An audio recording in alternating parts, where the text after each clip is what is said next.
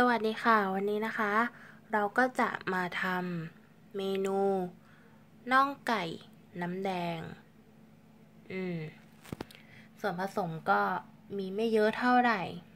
น่าจะหาได้ง่ายๆจากในครัวบ้านเราอย่างแรกก็จะมีน่องไก่แต่ความจริงใช้เนื้ออย่างอื่นก็ได้นะคะจะเป็นส่วนไหนของไก่ก็ได้หรือจะเป็นเนื้อหมูอะไรก็ได้ทำได้ทั้งนั้นเลยแต่วันนี้ที่บ้านมีน่องไก่ก็เลยใช้น่องไก่ก็จะมี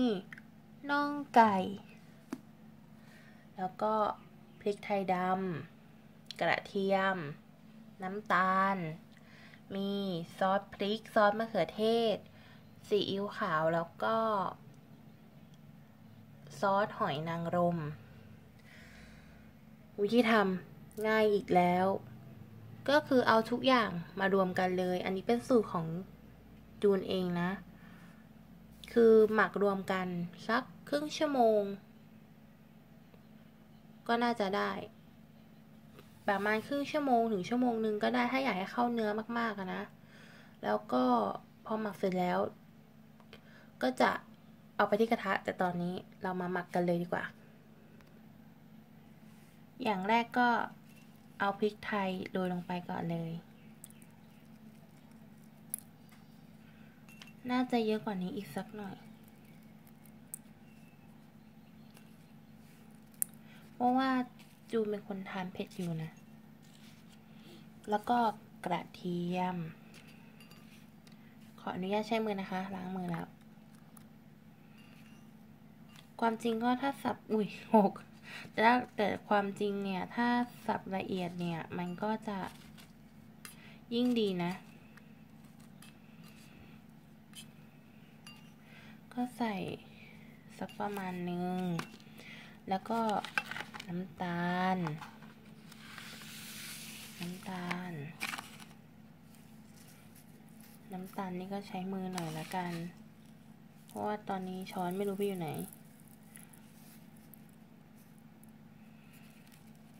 คือไม่ได้เอาช้อนมานั่นแหละ โอเคแล้วต่อไปก็จะใส่นี่เลยซอสปรุงรสก็กะดูให้มันพอจะทั่วไม่ต้องท่วมนะเดี๋ยวมันจะเค็มเกินไปเพราะเราต้องใส่เยอะต่อไปก็เป็นซอสหอยนางรมนะคะ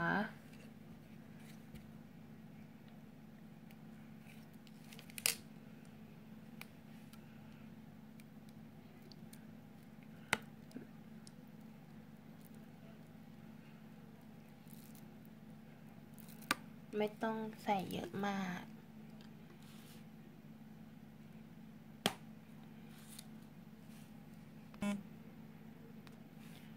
จากนั้นนะคะเราก็ใส่ซอสพริกลงไป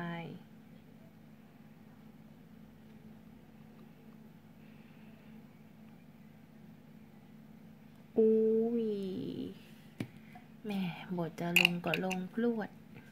ไม่เป็นไรค่ะแล้วเราก็ใส่ซอสมะเขือเทศเมื่อกี้นะคะก็ใส่ซอสมะเขือเทศลงไปเพราะว่าถ่ายให้ดูไม่ได้ค่ะเพราะว่าเขย่าแรงมากกระเด็นนะคะเห็นได้จากร่องรอยแล้วก็เพิ่มน้ำตาลไปอีกหน่อยเพราะว่าซอสพริกก็ค่อนข้างเค็มซอสหอยนางรมก็เค็มนะคะแล้วก็ซอสเห็ดหอมก็เค็มเหมือนกันค่ะต่อไปนะคะก็หมักให้มันเข้ากันค่ะนี่นะคะแล้วก็เอาส่วนผสมทั้งหมดรวมกันแล้วก็หมักกับไก่ไว้เรียบร้อยแล้วทีนี้เราก็รอหมักสักประมาณครึ่งชั่วโมงถึงชั่วโมงนึงก็ได้นะคะเพื่อให้เข้าเนื้อมากขึ้นโอเคค่ะงั้นเดี๋ยวเราไปดูขั้นตอนที่ทำในกระทะกันเลยดีกว่า